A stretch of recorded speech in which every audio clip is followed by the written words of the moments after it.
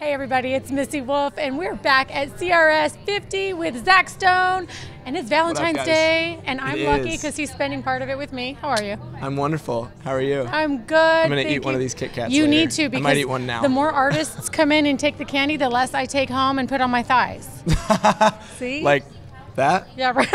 No, I might as well just tape them on. That's where they're going to go. Tape them on. I mean, that is where they're going to go. Anyway, so you have some new music. I do. And I love it. So thank you. tell me about what's been going on with you, Mr. Busy Man. Everyone's saying I'm so busy, and I'm like, man, I want to be more busy. You did 3 shows yesterday. It was fun though. I know. It was so fun. But I'm like, I did 3 shows yesterday, and the whole time I was like, man, I should be doing interviews. And now today I'm like, man, I wish I was playing some shows today. Right? I know. You're doing it all. Well, thanks. You're doing it all, and we love watching it. But honestly, you do have a ton of energy, and I could use a little bit more of it today. How do you find the energy to do 3 shows in a day? Well, I don't drink coffee. I don't like coffee, and I don't drink coffee. And Okay. I always make the comment. I say, when I wake up in the morning, I don't need coffee. Coffee needs me. Oh yes, okay. I'm not a morning person, but once I get up, I want to do stuff. I was always the kid that was like, let's go outside, let's play basketball, let's throw the baseball around. Yeah. Like, that was, my parents would be like, what do you want to do tonight? And when most kids were like, I want to play video games, I was like, let's go play kickball. Yeah, right. And my parents were like, we got 3 people, how are we going to go play kickball? I was like, we'll figure it out.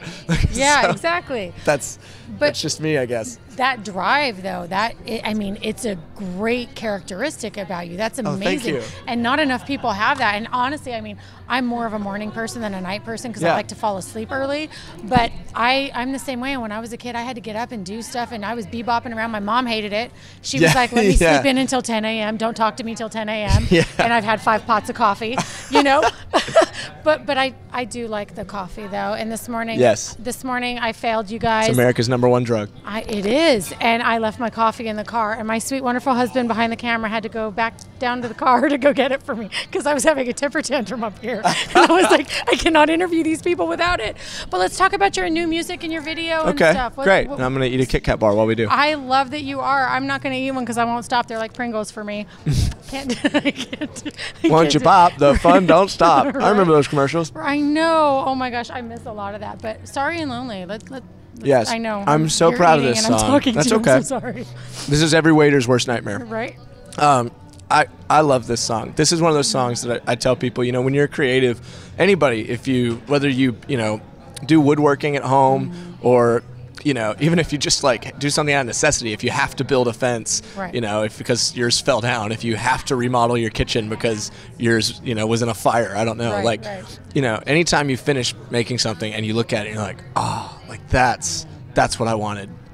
That's what this song was for me. This was such a cool to sit down and have the idea. I found myself, I was looking back on just a time in my life where I was really searching for affirmation from people, specifically from women, from girls, and just the idea of like, man, if I could just get this girl to text me back, or if I could if this girl would just talk to me for 5 minutes at this bar or something, like I would feel better about myself. Right. And I was watching this moment in Nashville, and I remembered that, and as I was looking out at this bar room of people, I was like, these are all the same people. They're all the same characters. Yeah. And I was like, man, I might as well have been introducing myself back then as, hi, I'm sorry, or I'm lonely, and you're going to be sorry. Right. And I was like, what, that's because that's the only reason I'm here is because I'm lonely. And I thought, well, that's kind of cool. What if, he was sorry and she's lonely, and that's the only reason they really coexist, and they will forever coexist as those characters. They will survive as other people. And I just thought that was such a cool idea, and so I geeked out over it and wrote this song, and I was like, that's what I wanted to say and how I wanted to say it. And I was like, nobody's gonna like this, but I think it's cool. And then everybody was like, hey, we like this, and I was like, you guys, I'm so glad. So it's been really fun. That's such a great feeling, but an even better feeling, fans at home, if you have not seen Zach Stone perform live, you have to. You are so much fun, and I don't get to go out as much as I would like to, because I live kind of far from downtown. But whenever I get to come out and I know that you're performing, I'm like, we have to go see him because he's amazing. And I love y'all are so sweet. Everybody that we interview, we build relationships with, and you are one of those people who immediately let us into your life. And I can't thank you enough for letting us be a part of your journey, because it's been so much fun to watch you, and you really are a positive, upbeat guy, but you're not afraid to share what's going on with your fans, and I love that about you. Well, that's why we're here. That's why I feel like I'm here, is to reach out and talk to the people. You guys go through stuff, I go through stuff, and I just want to try and relate and tell our story as human beings, and try to find a way to help everyone get through what they're going through and what I'm going through. And you also just had a birthday, didn't you? I did. You did. 13 days ago. I know. I know. I saw your birthday picture on social media, and it was so cute, so much fun. So what do you have planned for this next year? Like, what is your ultimate goal for the next year? My ultimate goal for the next year, sell out Bridgestone. Nice. That's the big arena in Nashville, for those of you playing at home. Yeah. Wow, for this year, we are really working radio hard right now, and so I'm really looking forward to the radio tour that we're about to do, go back out and do a bunch of things like this, because I love doing this, so that'll be a lot of fun, and I'm looking forward to the shows. Everything that we've done this year has just been getting bigger.